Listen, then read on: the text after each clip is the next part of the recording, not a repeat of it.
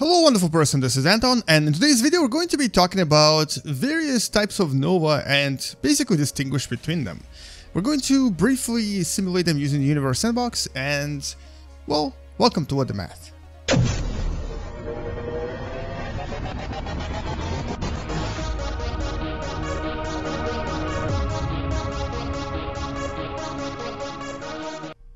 So anyway, so the sun just went supernova and destroyed the entire solar system. This will very likely never happen, because our sun is not massive enough to create a supernova. But, nevertheless, there's quite a lot of supernova in the Universe Sandbox that you can create using a variety of tools. So today we're going to be discussing the difference between nova, supernova, different types of supernova, and hypernova. These are basically kind of similar, but not really.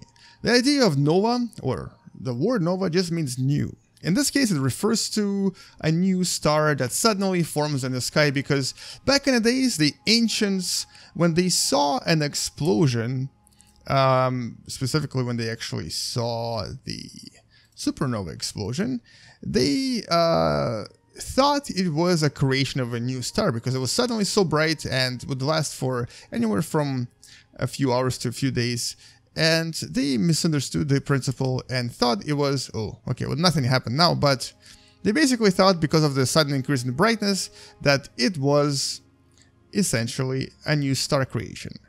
And more recently, the scientists actually discovered the origin of one of the ancient nova that the Korean astronomers were able to detect back in 1400s, and they were actually able to trace back the material that was released by the nova and to pinpoint where the star was located and basically what happened and kind of explain it scientifically. Now, we're going to be talking a little bit about all of these concepts, but in maybe not so much detail. We're just going to demonstrate them. Let's start with nova, just nova. Now, this is the one that the Korean astronomers were able to detect in the skies, and the way the nova usually works is it has to have two stars. And normally, well, not normally, but almost always, I'm not saying always, but almost always, one of these stars is very large. So in this case, I picked Arcturus, which is much bigger than our sun. There's our sun right there. It's very tiny. And these are inflated stars that are basically going through the later stages of their life. And they'll usually have they'll almost always have a partner. And in this case, it's going to be a white dwarf partner. Now, these two stars will actually orbit around one another relatively closely. And because the white dwarf is much smaller and also a lot more dense, it's going to slowly seep some of the materials from the larger star. It basically is going to start absorbing some of the materials, which you can see doing it right now. And as this material falls onto the surface of the white dwarf, it accumulates and it creates a kind of a ring around it. It's basically a accretion disk. And this accretion disk at some point reaches the mass needed for a nuclear reaction. When that occurs, you can imagine something explosive happens. And this is when the material around the white dwarf actually explodes. Now, I can't really explode these, but I could explode the star and create a temporary supernova. But obviously it's not as bright as supernova. Now, it didn't actually explode in this case. But the idea here is that it basically releases, here, we're gonna do this differently. It releases a tremendous amount of power. And all of this power that I'm trying to simulate right now by basically releasing these spheres of particles, all of this power is essentially a nuclear explosion. Not a super large one, but large enough to be able to be seen from far away. So this is what a nova would be like. And it happens quite a lot, and it actually happens and will happen again in the system as the white dwarf accumulates more and more material. But neither the white dwarf nor the other star disappear. They basically just kind of create this nuclear explosion, and that's it. This star becomes a little bit less massive. This star does not change almost at all. It might even become a little bit more massive, and you just get an explosion. Nova explained. Let's go to the more common concept of supernova. Now, there's two types of supernova. One is slightly easier to understand. It's basically based on the white dwarf explosion. This is called type 1 supernova. If I were to place a white dwarf, the closest to us is Series B, and I were to make it more massive, and this usually happens when the white dwarf starts accumulating more and more mass from its partner, just like in the previous simulation. At some point, when it reaches 1.39 masses of the sun, it becomes really small and then reaches the ultimate limit of its mass, known as Chandrasekhar limit, and then basically goes supernova. This is type 1 supernova. It's not the most explosive event, it's not the most energetic event, but it is quite dramatic because the entire star basically gets destroyed.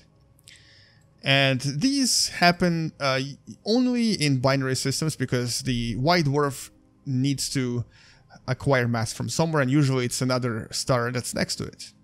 A type 2 supernova can happen anywhere, and normally these happen in very, very large stars, like for example Rigel. When a star over a certain mass goes through its life cycle and at some point reaches old age, it basically cannot handle the pressure from its mass anymore because the nuclear reaction on the inside doesn't produce enough energy. And at this point, let's actually just change this to billions of years.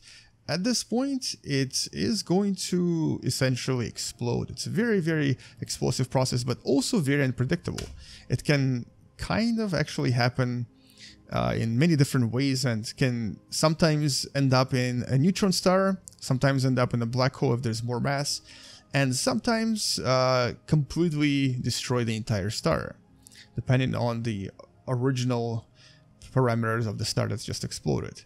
And in this case, I believe the Rigel is going to become a neutron star, right? Yeah, it became a neutron star. Or no, wait. It became a white dwarf. Huh, interesting. Maybe it didn't have enough mass. So anyway, so that's type 2 supernova. And the last concept we're going to talk about is called hypernova, also known as collapsar. And this is a very, very energetic supernova, usually the most energetic event you can kind of witness in the universe. And these superluminous supernova usually occur in extremely, extremely large stars. In this case, something that would be similar to, let's just pick the most massive star we know. Let's pick the R136A1. This star is several hundred masses of the sun. And when the star explodes, it's probably going to create a collapsar. And in this case, these are usually super bright. They create a tremendous amount of X-rays and other types of super highly powerful radiation. And they collapse to form a rotating black hole that instantly emits these energetic jets and is surrounded by a accretion disk. Now, we unfortunately cannot simulate this in the game because it's just not going to happen that way, but we can obviously do the collapsar or the hypernova.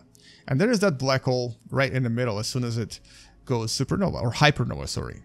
There is the black hole in the middle, and it basically spins really fast, and it has the accretion disk around it, which maybe I could create by adding